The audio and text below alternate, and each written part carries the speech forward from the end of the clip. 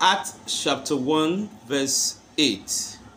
But ye shall receive power after that the Holy Ghost is come upon you, and ye shall be witnesses unto me both in Jerusalem and in Judea and unto the uttermost part of the earth.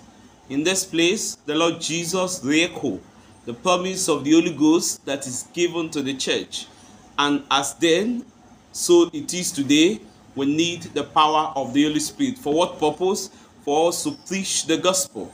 We do not just have the power for speaking in tongues, we receive the power of the Holy Spirit so we can preach the gospel of God's kingdom.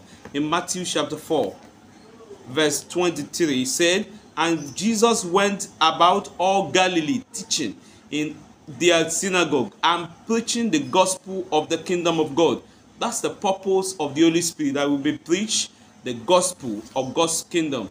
Number 2, persuading men for Jesus. We receive the Holy Spirit power so we can effectively, with the help of the Holy Spirit, with the gift of the Holy Spirit, with the power of the Holy Spirit, persuade men for the Lord Jesus Christ. In Acts chapter 17, verse 2, and Paul, as his manner was, went in unto them, and 3 Sabbath days reasoned with them out of the scripture, opening and alleging that Christ must need have suffered and risen from the dead, and that this Jesus whom I preach unto you is Christ. We persuade people about Jesus Christ, that they may be saved, to receive the Lord, and live as Christians ought to live. Number 3, for penetration of difficult territory for the Lord. We go with the power of the Holy Spirit so that those territories that have been before now difficult to be reached for Christ, we're effectively able to reach them. In Acts chapter 15 verse 3,